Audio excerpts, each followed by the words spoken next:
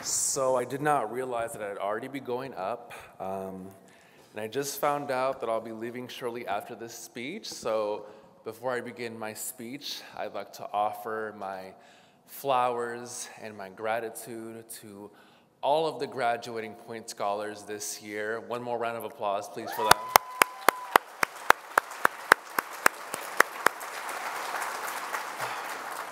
So as David had mentioned of humans being human, I'm also going to be human on stage for the next few minutes, and I'm going to go over time a little bit. I want to preface this by saying that I most likely will mess up. I hope that in giving this speech, I don't give a perfect speech, but an honest one.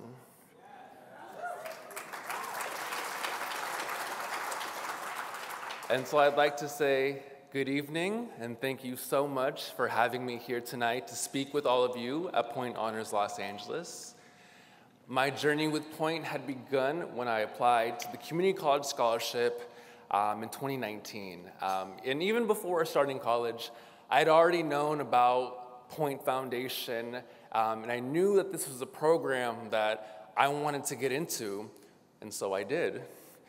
My first time meeting the other community college scholars in 2019 was such an impactful and incredible experience, and it gave me the motivation and the drive to continue my LGBTQ+ advocacy and the advocacy for all marginalized people, both here in the United States and across the world. I then went on to apply for the flagship scholarship and received it in the midst of the pandemic in 2020.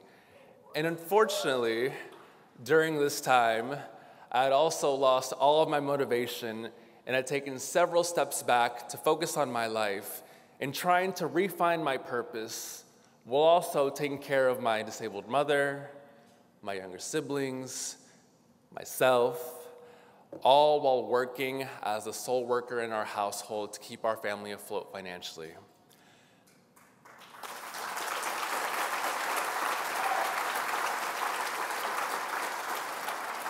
But also during the same time, I was so grateful for the support from Point Foundation and all of its scholars and staff members in allowing me to build and to create community with them all, especially George, who took my phone call one day in April of 2021 and reminded me of the power and the potential that I held to change the world.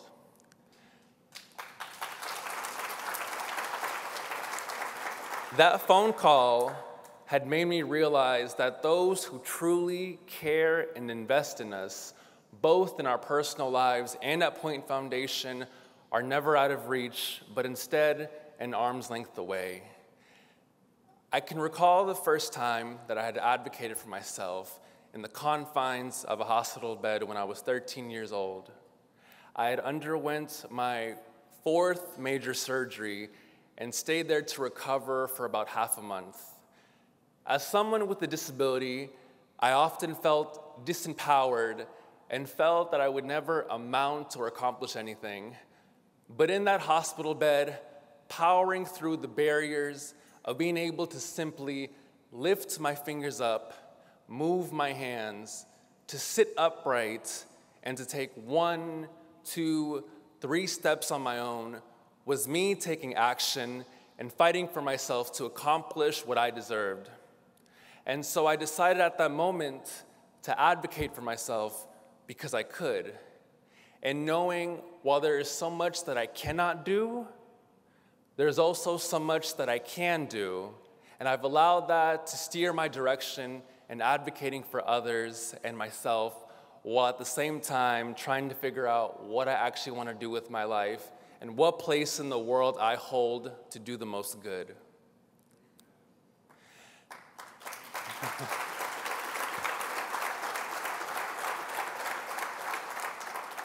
I know that we're all aware and have heard about the current state of anti-LGBTQ+ legislation, as well as the culture and hate surrounding it in our country today.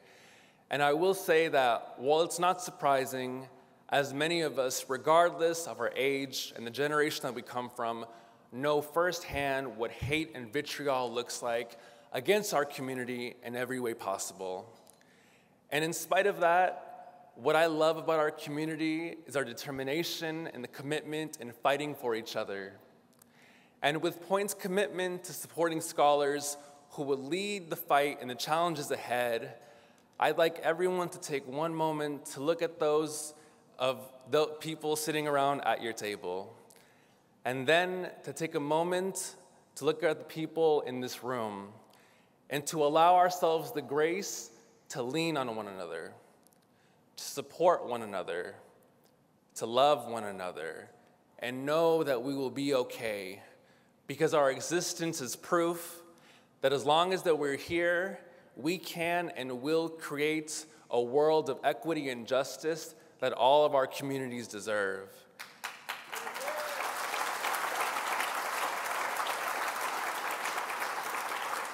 And I know that every single person in this room will help contribute in making that a reality.